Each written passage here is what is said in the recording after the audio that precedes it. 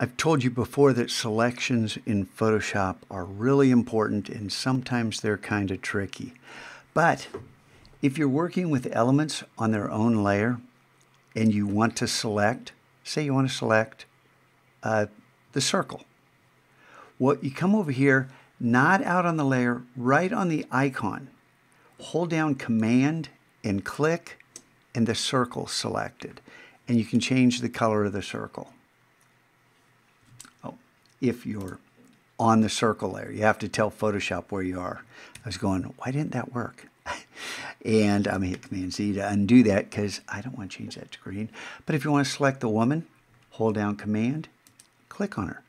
And now she's selected. So anything that is isolated with transparency on the background can be reselected by Command clicking on the icon.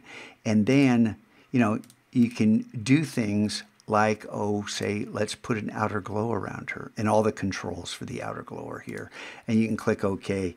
And I'm going to hit Command D to deselect. It's under Select, Deselect. I never go up here. Command D to deselect. Command D in Illustrator is do it again. It's very different, completely different. Remember when you made the grid, when you made the little squares, and I had you hit Command D and went over and over and over and over and over. That's Illustrator's use of Command D and Photoshop's use. So yeah, you got to wrap your head around a little bit of differences. But dang, isn't it worth it to be able to do stuff quickly like that?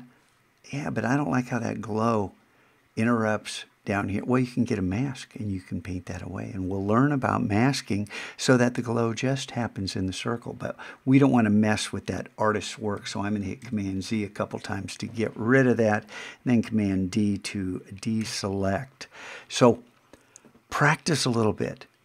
Make some individual elements. Command click on that layer. Start thinking about, whoa, what I could possibly do with that. Because, like I said, Photoshop, selections, oh my goodness, do you have a superpower.